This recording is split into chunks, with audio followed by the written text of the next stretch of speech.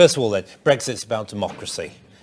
That's a crucial test. As we all know, the few reliable polls about the drivers of the referendum result show that the most important reason behind it was to ensure that decisions about Britain are taken in Britain.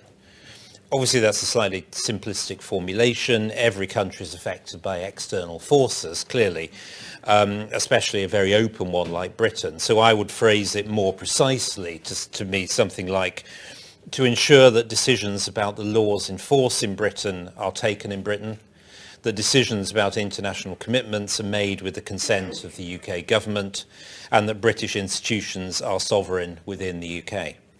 And that's what we sought to achieve, the Boris Johnson government, in delivering Brexit after the middle of 2019, and it is, I think, what the government is still intending to do.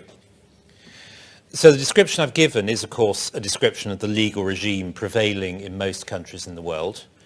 Only in Europe is it regarded as an eccentric thing to think that countries can manage their own affairs and relate in a constructive and open way with others without depriving themselves of self-government, without sharing their sovereignty, without accepting some degree of formal supervision from outside the borders.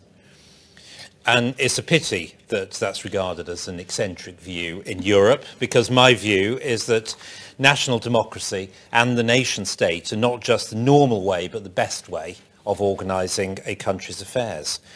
Where people have political debate, where they talk openly and honestly about the trade-offs between different options, you get different levels, better levels of engagement in politics generally, you get greater buy-in to the results. I think we are beginning to see this in Britain.